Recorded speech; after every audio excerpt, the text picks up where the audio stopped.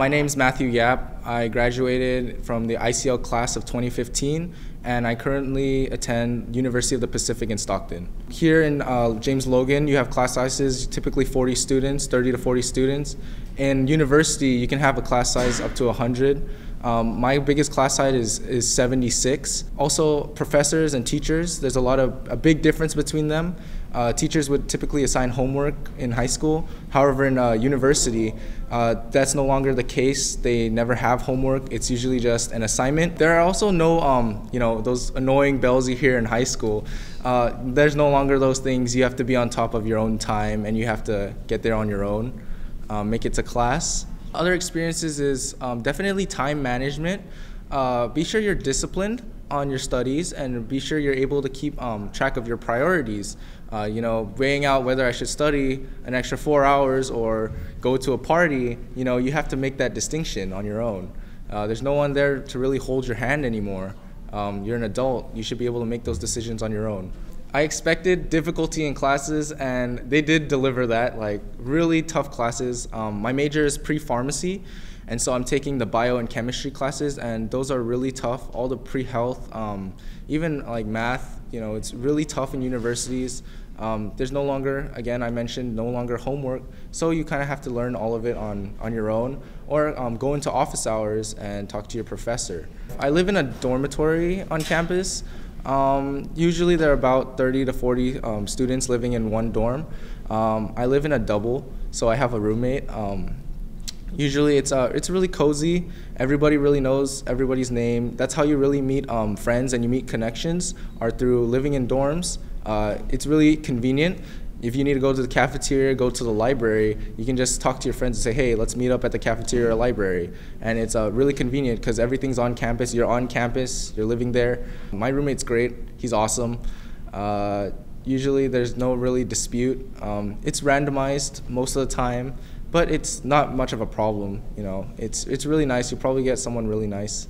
I chose the school, University of the Pacific, for their pre-pharmacy program. It's accelerated. It's a 2+3 program, 2 years undergrad and 3 years graduate. So instead of taking the typical 8 years of pharmacy to get the doctorate of pharmacy, it will only take me 5 years to get the doctorate of pharmacy. So that was the main reason why I chose UOP, was for that deal. But also they included scholarships and aid for students. They offer many scholarships. Each person averages about $18,000 in scholarship funding, which is pretty amazing. They also have a really beautiful campus, lots of foliage. If you're into trees or nature, this is a really nice university to consider. What I wish I would have known was to take classes that have to get more AP credits, because apparently AP credits are very important when determining class registration in college. University of the Pacific is really heavy on AP credits. The more credits you have in your arsenal, the earlier you get to register. So I would have taken more AP classes, get more credits, study harder for those AP tests, maybe take some community college classes to get GEs out of the way. Regarding my experience, I just enjoyed university right now. It's amazing. It's difficult, but you really find the joy in the people around you and the community that you're part of.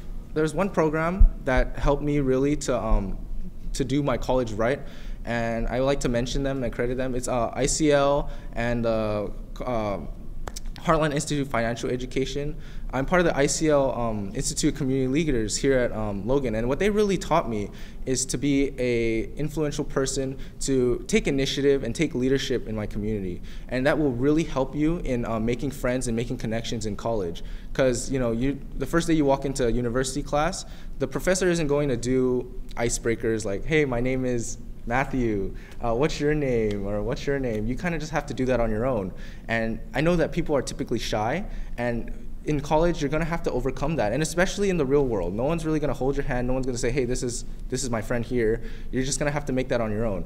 And so ICL really taught me to get out of my comfort zone, get out of the bubble I was in, and really go and meet people and make connections.